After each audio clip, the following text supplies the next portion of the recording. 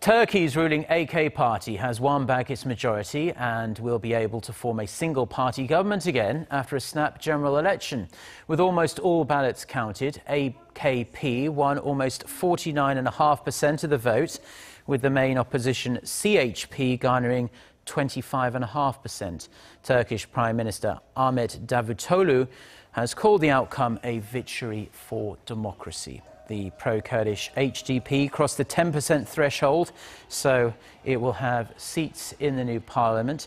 The election was a rerun of a June poll in which the AKP surprisingly lost its one-party rule due to a surge in support for HDP.